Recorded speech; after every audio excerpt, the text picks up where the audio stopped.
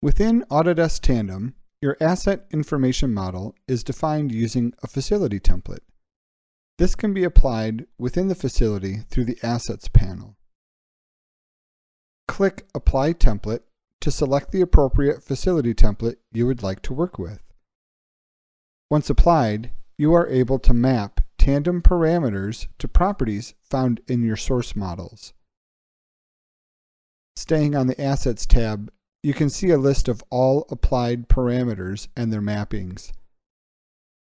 To create new mappings, click the drop-down next to the parameter you want to change, and a list of all available properties from your models will be displayed.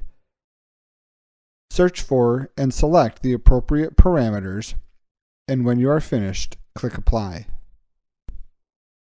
You can see the classification system has been set and parameters have been applied. In the case you need to edit the parameter mapping, simply click the pull-down selection and change the property you desire.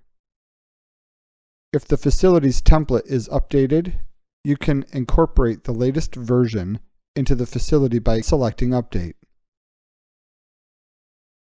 Now that your facility template has been applied and your asset codes mapped, you can begin capturing data.